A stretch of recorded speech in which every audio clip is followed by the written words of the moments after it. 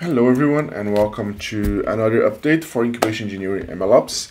Today is June 23rd and we're going to start talking about usage. We added ServicePing data now, and which means we will be able to start collecting data from self-managed customers that opt in for this. We added in 15.0, so it will take a while until users actually update their installations. But it's nice to see that from the data at GitLab.com.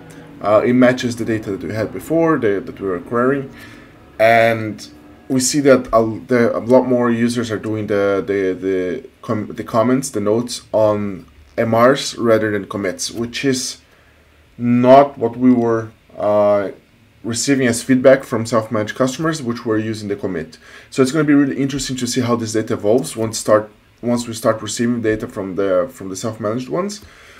But yeah, that's pretty good. And we also see on the June data that, well, it's not complete, the last bar over there, the second graph, but growth, like the number of nodes has not slowed down. So, which means that this was not a novelty effect. It was not that we added and then people just got interested, we used once and then never again. No, people keep using this feature, which is pretty cool. Moving on to consolidation, we currently have a lot of MRs in progress to consolidate this feature and move on to the next challenge. One is that we move the library, the underlying library that computes the diff into GitLab code base itself. We did that to make it easier for maintainers later to find the code review, and so on and so forth. We created initially on the thought that it could be used by different parties, but the reality is that it's not going to be used by different parties. This is a very specialized piece of code, and it's better off within GitLab codebase.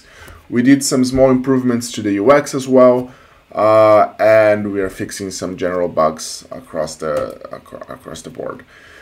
But we do have two quite non-trivial issues that we want to work on before we move on to the next one, and which are diff file size.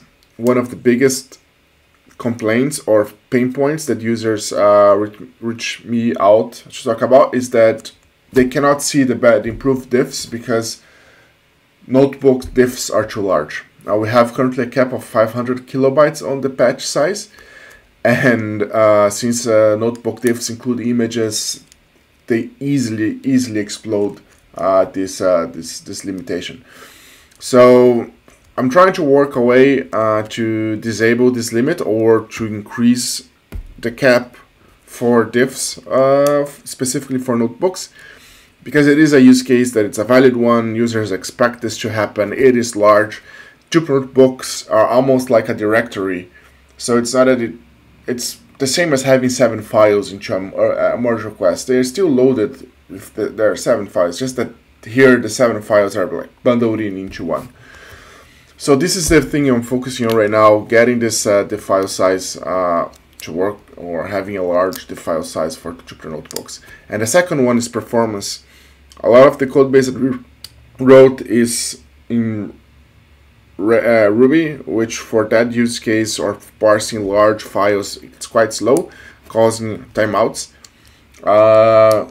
and we want to improve that. We have a good lead of moving this code into more, offloading this into C. We have a working prototype already, and we are benchmarking the results. What's next? MLflow. When? Likely starting in July. I want to get done at least the diff file size so that we can get more users to use notebook diffs. But yeah, so we need to go with that. And that's what I had with today. See you next time.